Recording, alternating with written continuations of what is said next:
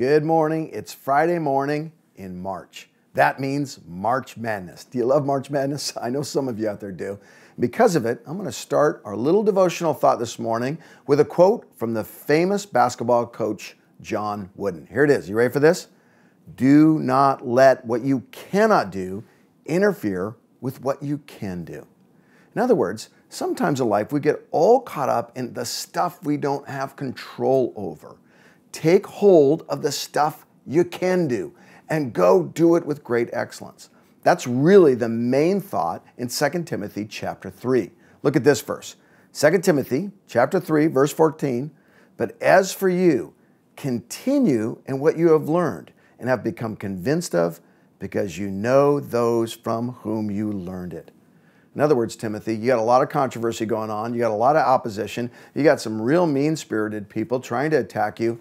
Ignore them all and focus on the good gospel that I, Paul, have taught you.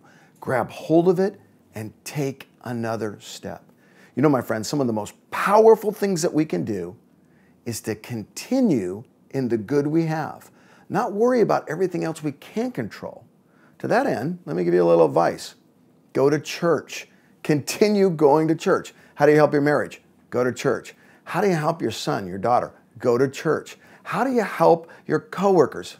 Well, you have to be a better coworker, a better boss, which means go to church. Keep growing. We're going to be doing the growth track, the second step this weekend, and that step is connect. That'd be a great way to continue, to do what you can do and take control of the things you can do, which is get into growth in growth track step 2.